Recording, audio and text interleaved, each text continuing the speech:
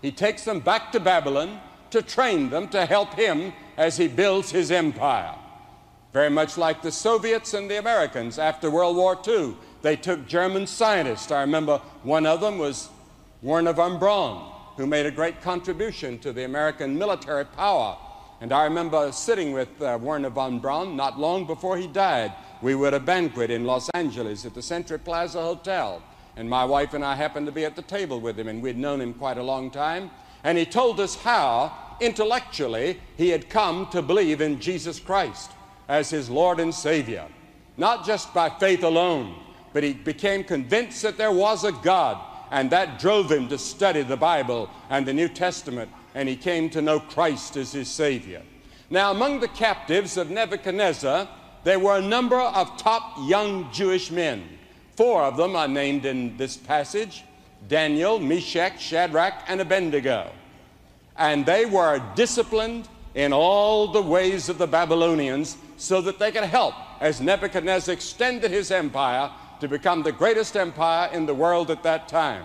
Now, Daniel, Meshach, Shadrach, and Abednego knew assertive discipline early. Because, as we've already heard in the scripture that was read to us by John Wesley White, they refused to eat of the king's meat and drink of the king's wine because the king's meat had been offered to idols, and they knew it was against the law of their God.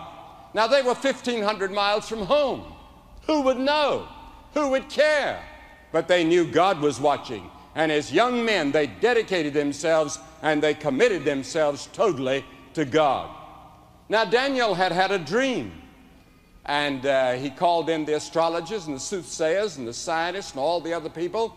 And he said, "Tell me what the dream is." Nebuchadnezzar had the dream.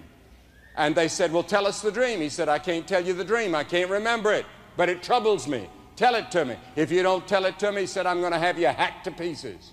Well, boy, that really made them study and work and try to come up with the answer. But they said, "We can't tell it to you unless you tell us the dream. We can't interpret it." And so Daniel called one of the guards over to him, and he said, "I can interpret the dream. God has revealed it to me. My God has." And he went to see Nebuchadnezzar, and he said, "Don't kill all the astrologers and the soothsayers and the wise men of Babylon. I'll tell you the dream, and I'll interpret it." He said, "What you dreamed was the dream of a great statue, and it had a gold head, and its breast and its arms were made of silver, and its thighs and stomach were made of brass. It had legs of iron, and it had feet of clay mixed with iron, or iron mixed with clay." And Nebuchadnezzar said, "That's right, God has revealed it to you. Now, what is the interpretation?" And so Daniel interpreted and said, "You, sir, are the head of gold. You are the greatest empire, the greatest king that will ever live. And then it will decrease on down till the end of history. And then will come the stone cut out without hands, and will crush the image, and it will come tottering down." In other words, Daniel was being told by God that all the empires of the world will someday fail, and only the kingdom of God is going to survive. And that was that, but that's the second chapter. Now we come to the third chapter. There's another image. Nebuchadnezzar has become very powerful, very egotistical, as men of power often get. And so he decides he'll build a statue to himself, a big image, 99 feet high, made of gold. And he calls thousands of his subjects from many of the countries of the Middle East to come on the plain of Dura. And there he says, "I want, when you hear the trumpet sound, and you hear the music play, and you see the flags coming in, and you see the marching of the soldiers, I want all of you to bow down and worship the image. And if you don't, I'm going to throw you into flames of fire, and you'll be burned up." You see, false religion does not hesitate to use force. The Bible teaches that Satan is the god of this world. He's the prince and power of the air. He's the prince of this world. And he uses force to get people to believe strange things. And we're seeing force used by religious groups today all over the world as tensions are mounting on a scale so rapid that we cannot keep up with them. And we've seen even in the past few days things happening that we never dreamed would happen. But they are happening. And it seems that the world is rushing madly toward World War III, and World War III will be Armageddon. The four horsemen of the apocalypse are already riding. I can hear their hoofbeats. And unless we repent and turn to God, they're going to come with all of their war and their destruction and the starvation and the diseases and the death and the hell that they bring with them. He commands that they worship the image.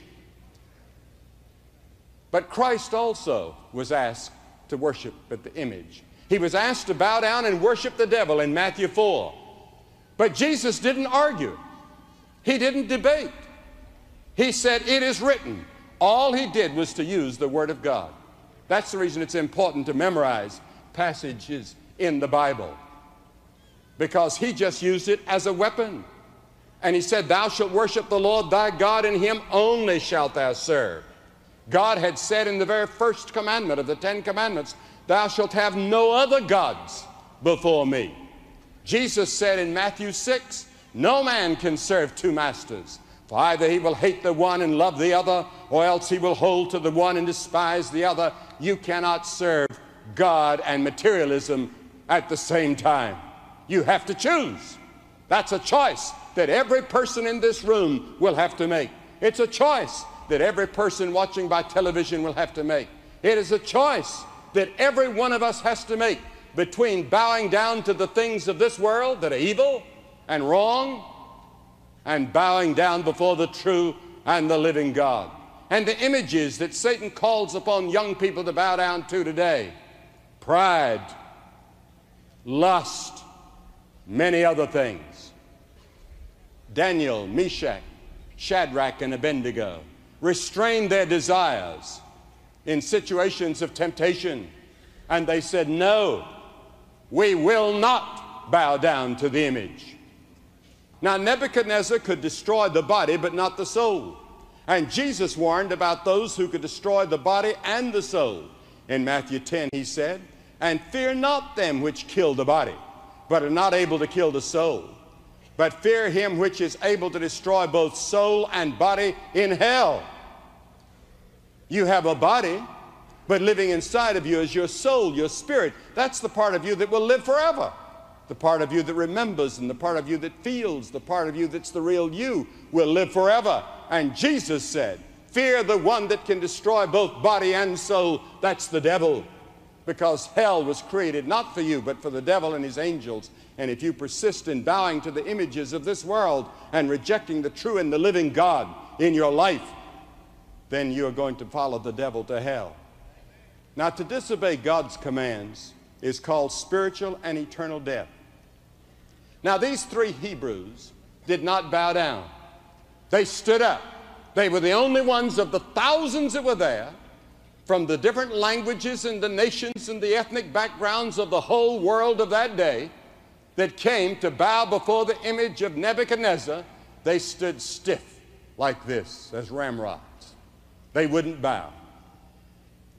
And of course, it was reported immediately to the emperor. Now, the alternates before them, they could have taken an alternate route. First, they could have bowed and avoided trouble. It would have compromised all that they believed in. They could have rationalized and said, "It's our duty to obey the king. And that's our first duty." But they had a higher law. They had the 10 Commandments. They had God.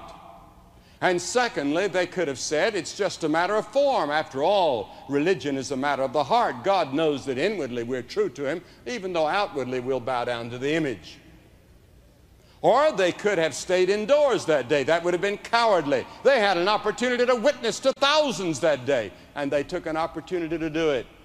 Jesus said, "He that loveth father and mother more than me is not worthy of me." The Bible says, "If sinners entice thee, consent not. Follow not the multitude to do evil." Then they could have said, "We're far from home. God doesn't expect us to live like we did in Jerusalem. Who'll know? Who'll see us?" Or they could have said that they were under obligation to the king, and they were. He'd been very good to them. Or they could have refused to bow, which they did. They refused to bow. Choose you this day whom you will serve, says the Scripture. Who are you going to serve? The true and the living God? Or are you going to serve these things that the devil brings in your path? The images that he places for you to bow to, for you to give in to. Decision could not be put off. They had to make a decision then. When the heralds announced it, when the announcement was made, they had to make a decision. Just like some of you will have to make a decision tonight. You can't put it off. He that hardeneth his heart, being often reproved, shall suddenly be cut off, and that without remedy. God says, my spirit will not always strive with man. There comes a point beyond which you can go, in which it is very difficult to return. And tonight, for many of you, this is the decision night. It's either yes or no. You say, well, it may be maybe. Some of you will try to straddle the fence and live in both worlds, but God doesn't allow that. Jesus will not compromise with you. He will not make it easier for you. He will not lower his standards. If he had lowered his standards, he wouldn't have gone to the cross. But he went to the cross and he died and he shed his blood for our sins. He rose again from the dead. He's coming back to rule this world someday. The gospel plan is all set. And God says you have to repent. You have to receive him by faith. You have to accept my Son into your heart as Lord and Savior and let him rule your life if you're to enter my kingdom. Yes, they refused to bow to the devil and give in to the devil. What if it does cost you a few pleasures in order to save your soul? Would it not be better to be thrown into the fiery furnace here than to have both body and soul cast into hell forever? And when your trial comes, and it will, if you're a true born-again Christian, if you're following Christ, you're going to be tried and tempted and shaken as you've never been before.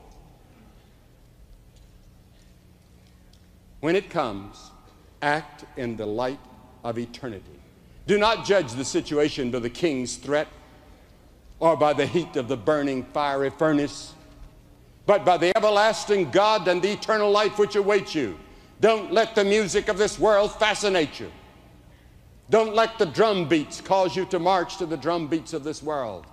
March to another drum beat that the world cannot hear, the drum beat from heaven.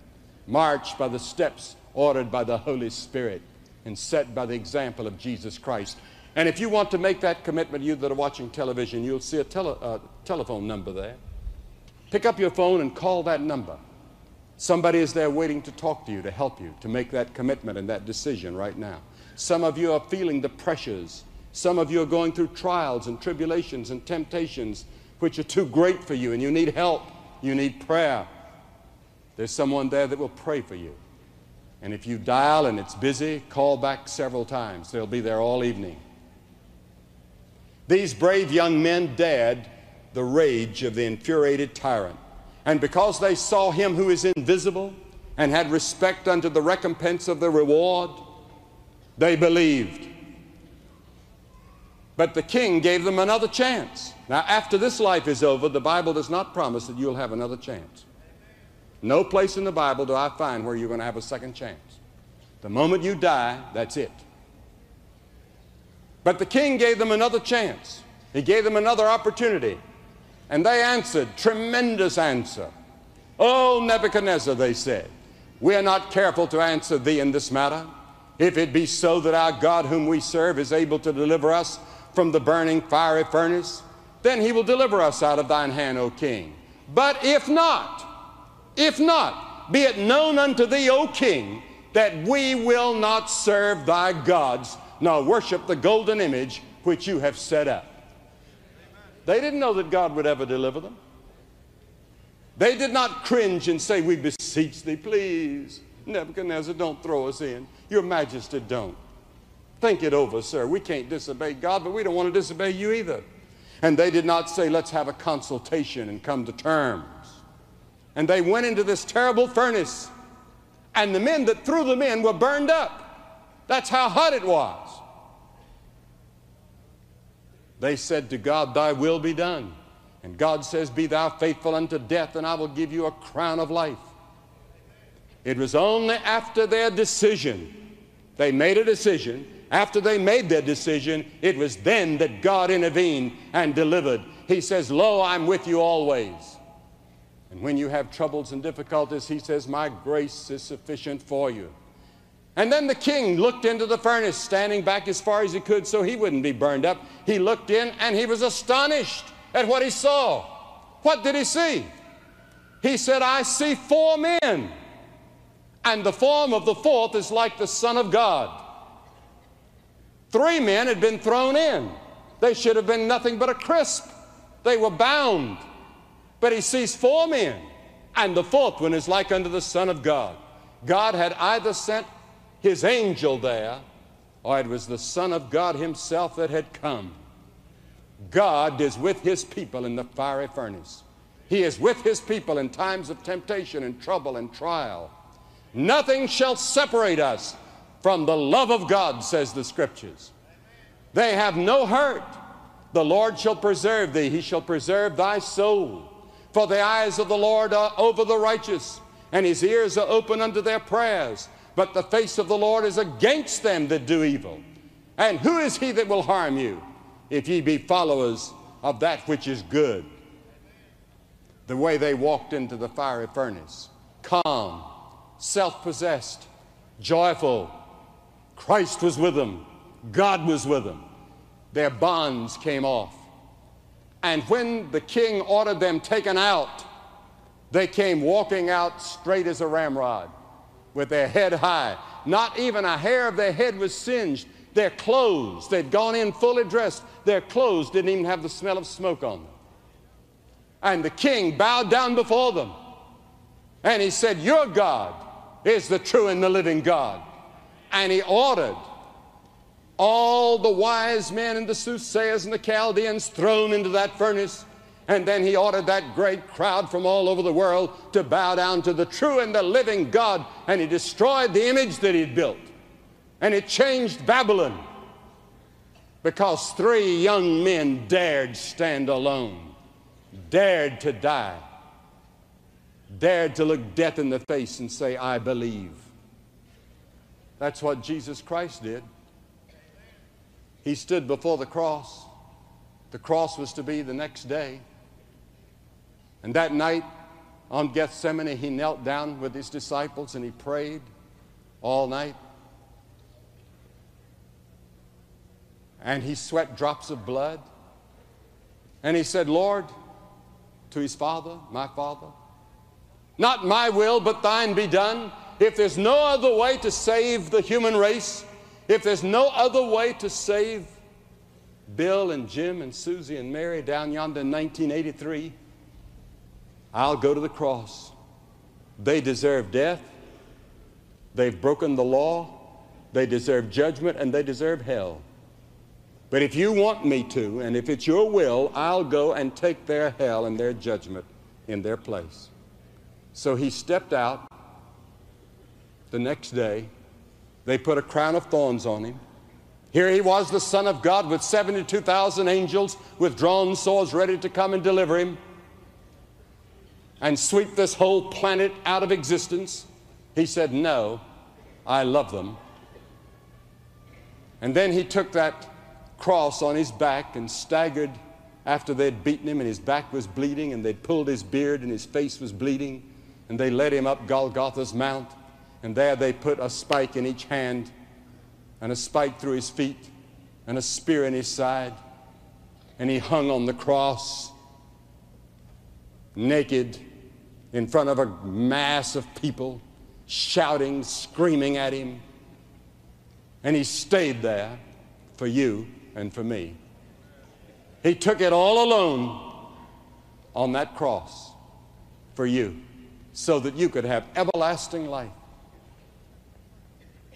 He took the furnace of hell for you, so that you might be forgiven of your sins, and when you die, go to heaven and have peace and joy here and now, and have Christ with you through the Holy Spirit now, every day. You don't have to live 1 minute alone. Every problem, every difficulty that you face, he's there. He helps you. in deciding who you're going to marry, or what your vocation is going to be, or what your life is going to be, or help you in your studies, or help you in your relationships with other people. He's there to help lift your burdens here and now. That's besides the life to come. He gives both life here and now and life to come, and it's all yours if you put your faith and confidence in Him.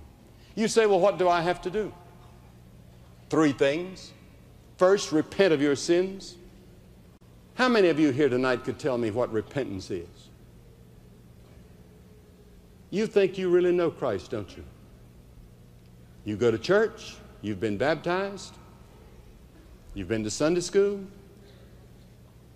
but you probably don't even know what repentance is. Repentance means change, the change of your mind, the change of your way of living.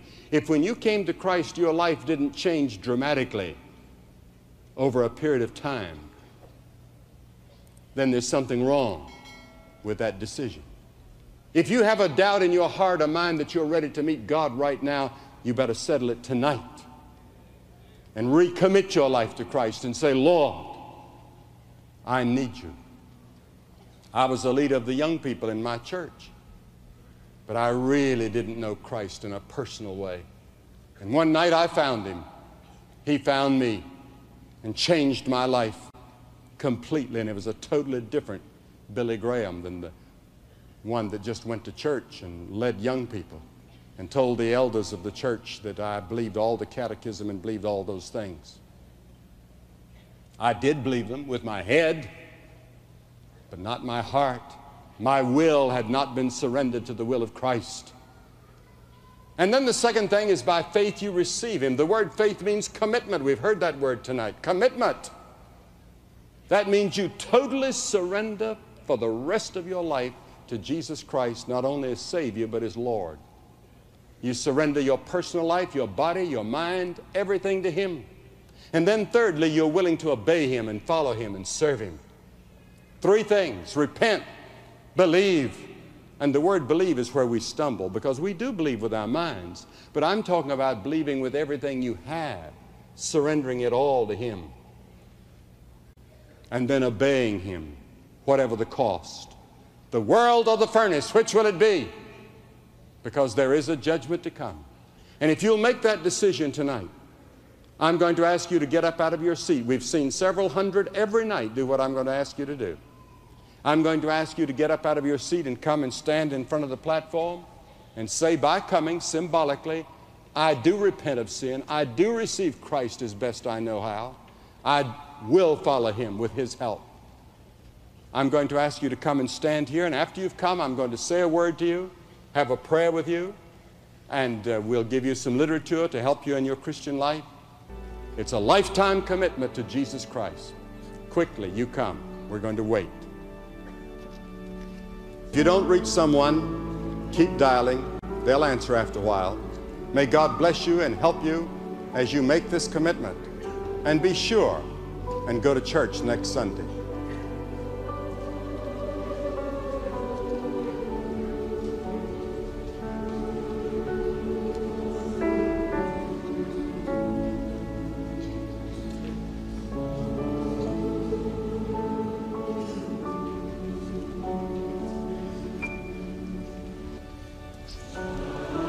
Time of decision is really the most important part of every crusade service. And it's the most important part of this telecast, because right now where you are, you can make your commitment to Jesus Christ. Take time to make that telephone call or to write Billy Graham. The same helps we are giving these tonight who are responding here we will send to you. If you just prayed that prayer with my Father, or if you have any questions about a relationship with Jesus Christ, I would just call that number that is on the screen. There'll be someone there to talk with you, pray with you, and answer those questions. And remember, God loves you. If you would like to commit your life to Jesus Christ, please call us right now toll-free at 1-877-772-4559. That's 1-877-772-4559. Or you can write to us at Billy Graham, 1 Billy Graham Parkway, Department C, Charlotte, North Carolina, 28201. Or you can contact us on the web 24/7 at peacewithgod.tv.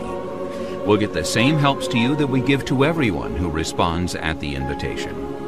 On behalf of Franklin Graham and the Billy Graham Evangelistic Association, thank you for watching, and thank you for your prayers. We still have a window of opportunity to reach a lost and dying world with the truth of God's love. It's not too late. We've got an opportunity to tell others about Jesus Christ. What are you going to do with it?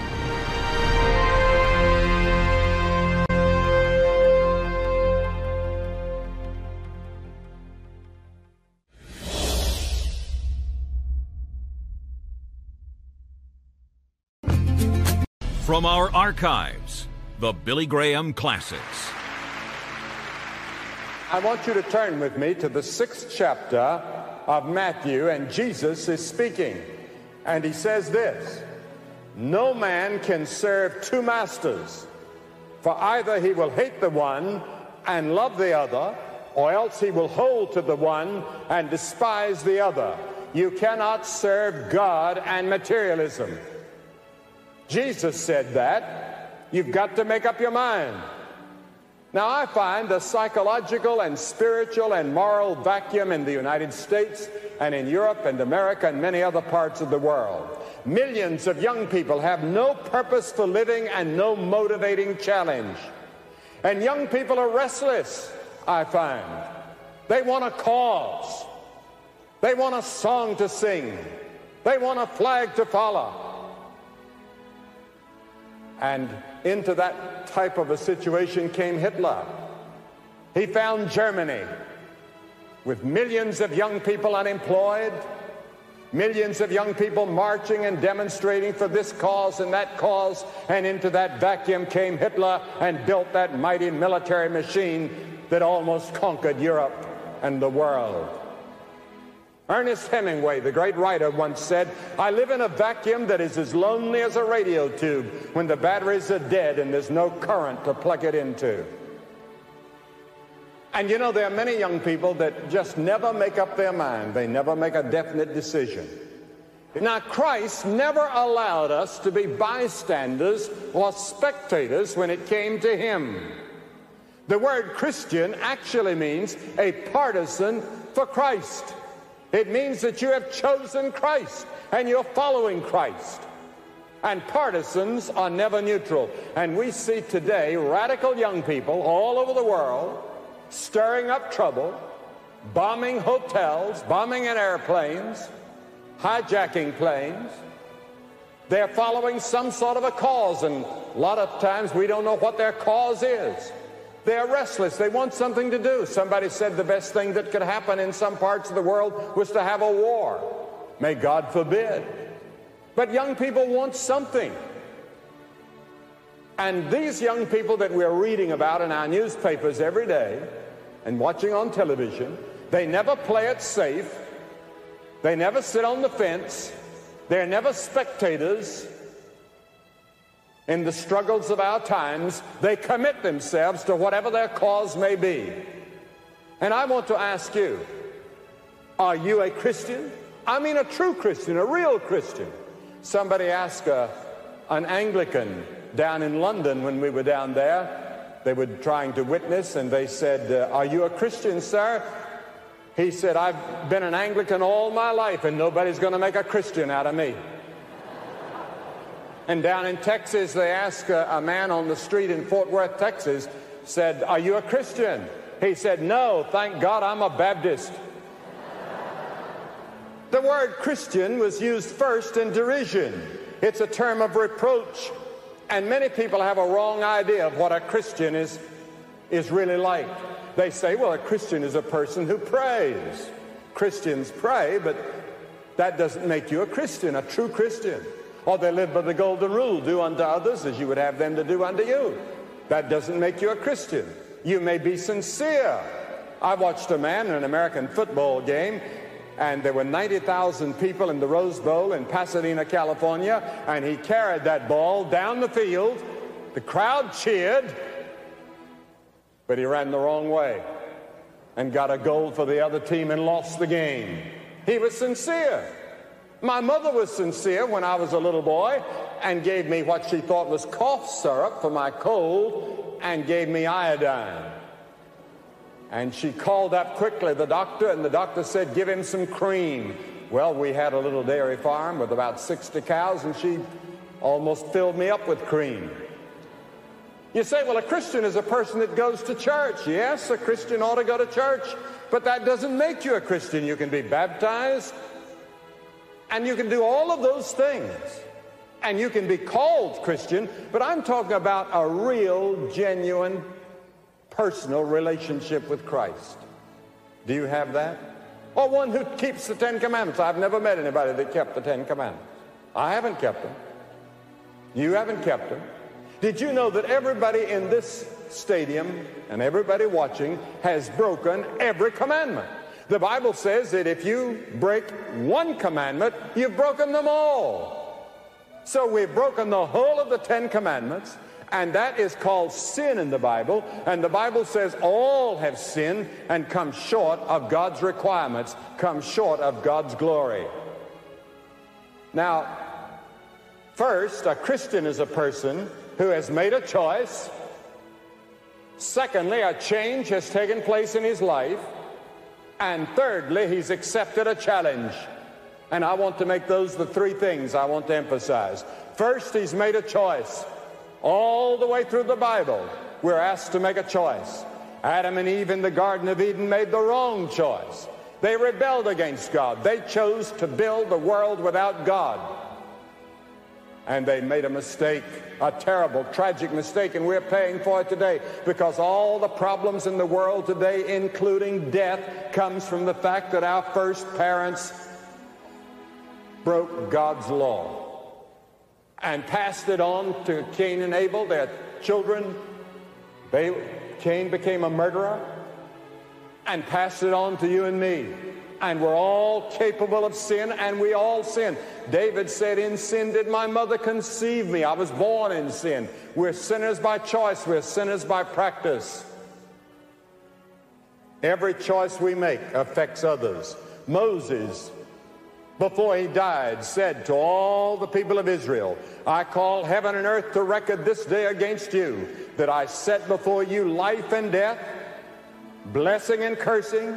Therefore choose life, and both you and your children will live.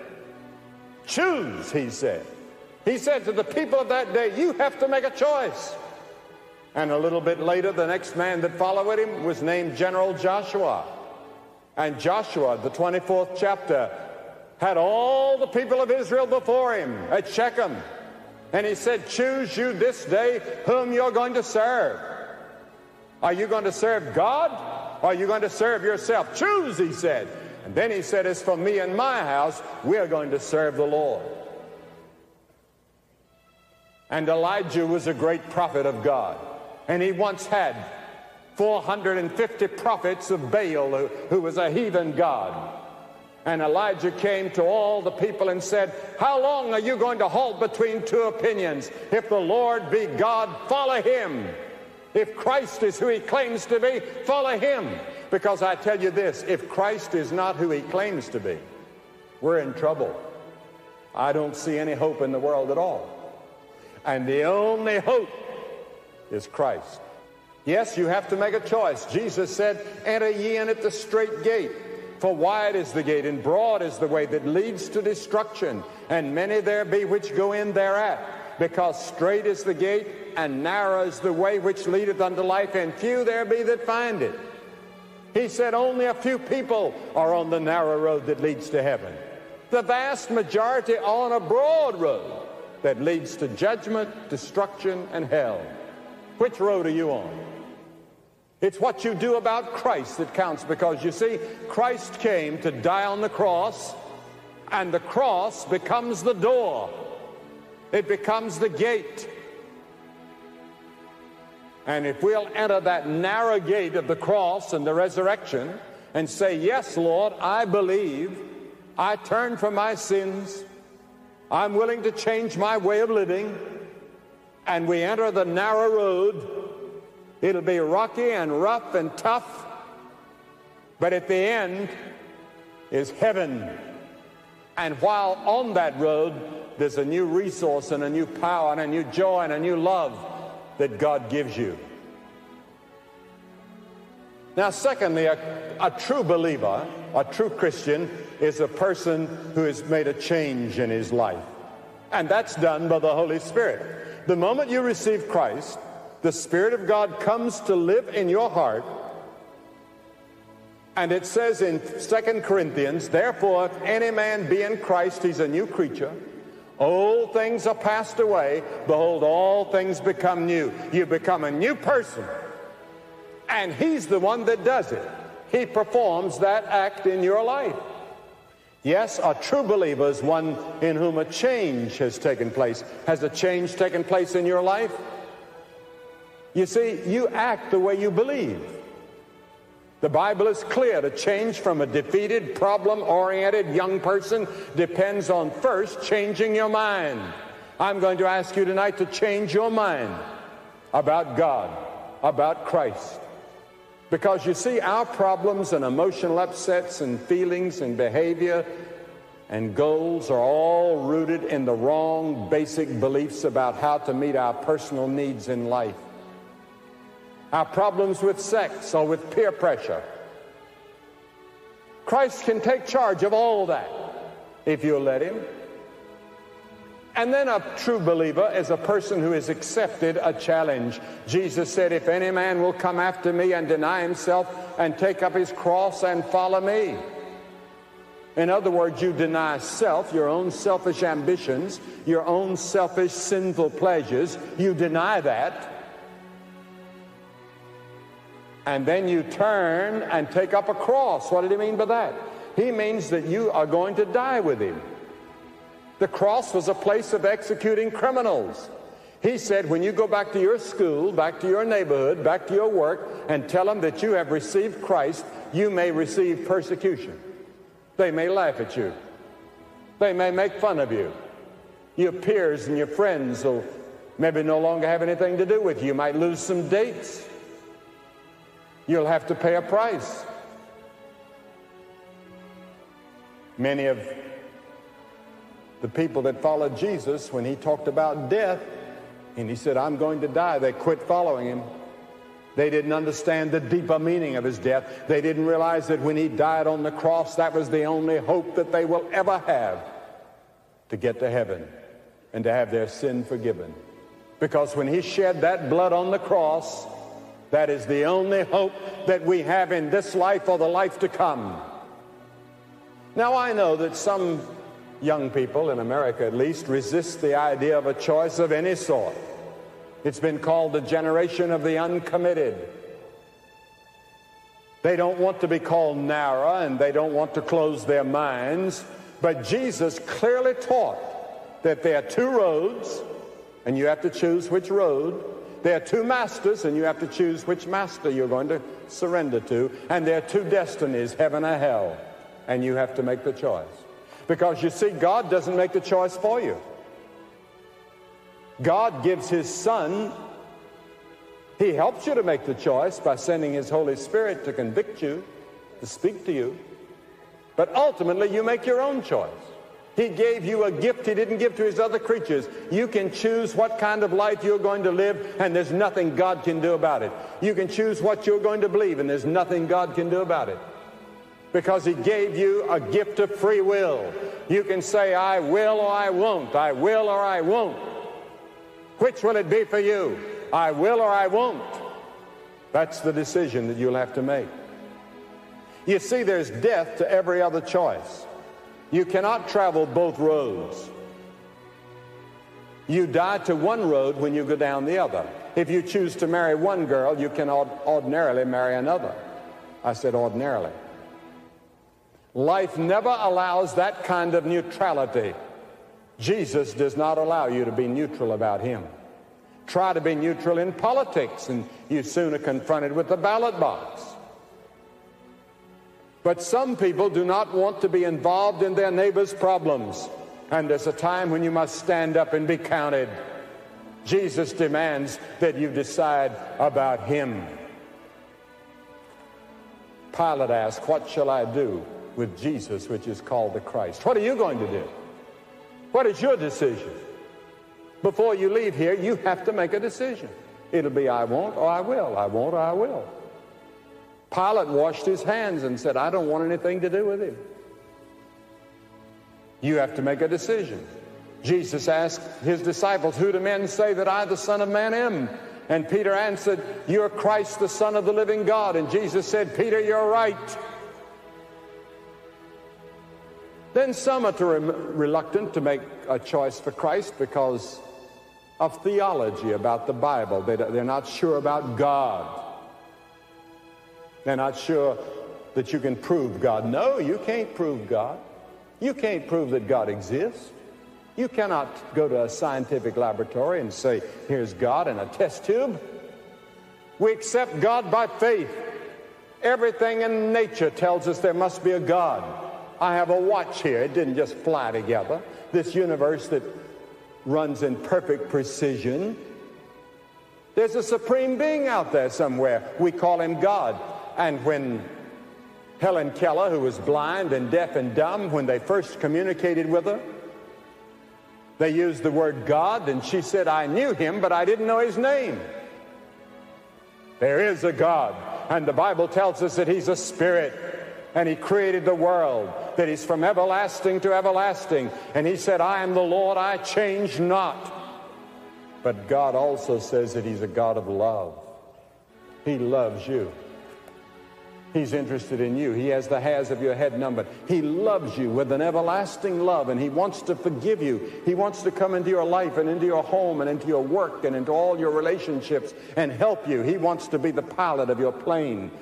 He wants to be the pilot of your boat or the driver of your car, the car of life. And then there's some young people that will raise the question about the Bible. Can we trust the Bible? Job said, "I've esteemed the words of his mouth more than my necessary food." The scripture says all scripture is given by inspiration of God. God inspired the Bible. I don't understand everything in the Bible. You can ask me questions in the Bible that I cannot answer. I accept it by faith as the Word of God, and it's changed my life. And it feeds my soul. Every time I read the Bible, any part of the Bible, I don't care where I open up, it speaks to me. It's a living book. It's not like a history book. It's not a book of science. It's a book about faith. It's a book about God. It's not just a book on philosophy. It's not a book just on religion. It's a living book that speaks to you as you read it. There's a supernatural power in reading that book. And then there's some young people that talk about conversion, and they think of conversion as some dramatic experience in which they hear bells, or they see the lightning flash, or they hear the thunder, or maybe something like that has to happen to them. I remember the night that I came. I came in the crowd was much smaller than this, but I came forward and stood there. I almost turned around and went back because I wondered, what in the world am I doing down here? All my school friends looking on. I knew they were going to kid me the next day, and I knew that they were going to laugh at me. But I stood there because I deeply wanted Christ. I was a member of the church. I'm sure my pastor was shocked. He thought I was one of his best young members. I was vice president of the Young People's Society of the church. But I knew I really didn't know Christ. I didn't have any personal relationship with him. So I stood there, and the lady standing next to me was crying. I didn't feel like crying. I didn't feel much at all. And I thought to myself, there's something wrong. There's nothing happening to me. But it did happen. Deep in my heart, when I went home that night, we lived on a farm in the foothills of North Carolina, and I looked out over the moonlit fields and into the woods beyond, And I got on my knees beside the bed, and I looked up at that moon for a long time. And I said, oh God, I don't know much about what I've done tonight, and I certainly don't know much about you, but what little I do know, please come into my heart tonight and change me and make me a new person. From that moment on, I started being different. I was headed in a new direction. I didn't have anybody to follow me up. I didn't have anybody to talk to me, and I didn't know how to communicate about what I'd done, but I knew something was different. I was turned around. I was changed. And that's what conversion means. It means to change, to turn around. I'm going this way, and I turn and I start this way. And then some people say, well, I don't want to go to church. They refuse Christ because of the church. And some people say, well, the church is full of hypocrites. Well, there are hypocrites in every area of life, I'll tell you. The church is not a society of saints. The church is for sinners saved by the grace of God. And the one requirement for membership in the true body of Christ is that you're unworthy to be a member. I'm not worthy to be a member of the body of Christ. I'm not worthy to be a member of the local church where I'm a member. Christ himself founded the church, and its purpose is to glorify God by worship. You see, we go to church to worship him. We go to church for the fellowship. Where two or three are gathered in my name, there am I in the midst. The church is for strengthening our faith. You take one live coal and put it aside and it'll die, but put it with others and it'll live. The church is an influence for good in the community. The church is for the purpose of witness and service. But I think the main reason a lot of young people don't come to Christ is because they don't want to pay the price. And he will not compromise. He will not negotiate. You either come by repentance and faith or you don't come at all. And a lot of young people don't want to pay that kind of price. If you want an education, you'll pay most anything to get it. If you want wealth, you'll give up all sorts of other things to get money. But Jesus said even all those things, the scripture says, and the world passeth away and the lust thereof, but he that doeth the will of God abides forever. Jesus said, what shall it profit a man if he gains the whole world and lose his own soul? Suppose you had all the wealth in the whole world and lost your soul. Would it be worth it? No. You see, your soul is that part of you that lives in your body, and it's going to live forever. And the decision that many of you make right here tonight, on the satellite places tonight, will decide about your soul's eternal destiny. Now, many young people put it off. Behold, now is the accepted time. Today is the day of salvation, the Bible says. He that hardeneth his heart, being often reproved, shall suddenly be cut off, and that without remedy. You say, what do I have to do?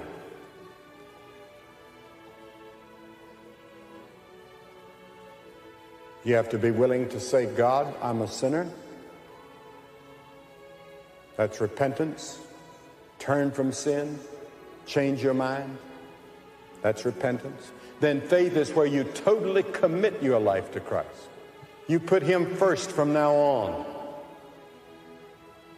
Down in Cornwall, on Tuesday night, a 16-year-old girl gave her heart to Christ, we were told this week. And the next night she found her counselor and said, I want to give you a change of address. I'm going back to live with my parents. They came here tonight and we were reconciled. She was a runaway. An 18-year-old woman said that she had turned away from God at the age of 11 when her mother died. And as she responded to the invitation right here, on this pitch, she said, I know that I cannot go on any further in my life without Jesus. I'm sorry that I've been rejecting him for so long. A young man recovering from a motorcycle accident in which he nearly died saw the Mission Sheffield posters and thought, I don't know anything about God, but I think I'll go and hear what this man has to say. And he did. And he accepted Christ. And he made this statement, He said, I almost died without faith. Because in that accident, he came close to death. Tonight is the night. I'm going to ask you to get up out of your seat. Hundreds of you, as we've seen thousands this week here. I'm going to ask you to get up out of your seat and come and stand in front of the platform, here in the center and all around. And as you come, you're saying, I want Christ in my heart. I want him to take over my life. I'm turning my life over to him. I'm not sure. You may go to church. You may not go to church. You may be a good church member. You may not be. I don't know anything about you.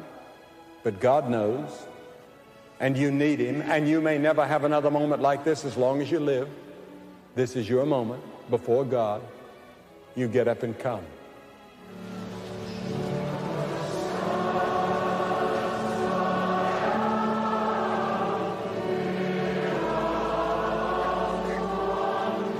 The telephone number you see on your screen is a number that you can call for spiritual help and counseling. And as these many here at the stadium are making their decision for Christ, you make that call right now. People are standing by, ready to talk to you.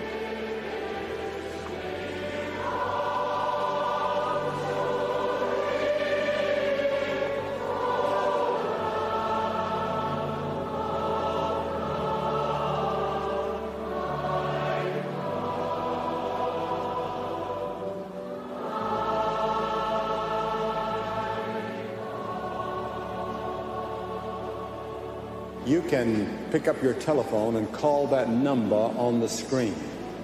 May God help you to make that commitment tonight with these many people that are coming here in Yorkshire, Sheffield, England. If you just prayed that prayer with my Father, or if you have any questions about a relationship with Jesus Christ, I would just call that number that is on the screen. There'll be someone there to talk with you, pray with you, and answer those questions. And remember, God loves you. If you would like to commit your life to Jesus Christ, please call us right now toll-free at 1-877-772-4559.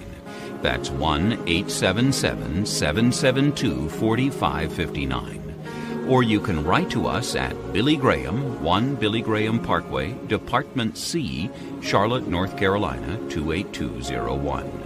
Or you can contact us on the web 24/7 at peacewithgod.tv. We'll get the same helps to you that we give to everyone who responds at the invitation. On behalf, on behalf, on behalf, on behalf, on behalf, on behalf.